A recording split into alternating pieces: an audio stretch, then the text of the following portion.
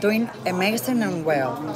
Like I was saying, first of all, my real father, Anthony, is not getting more quotes because I get new for the things that you guys sometimes are getting stronger talking this because I am just trying to keep helping the men or the health and or the mental health of Shakira.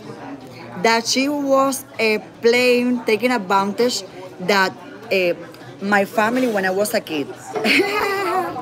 Okay, I'm going to say this.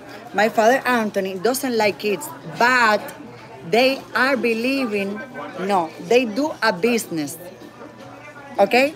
Because when I was in this country, there was a man that was my father helper.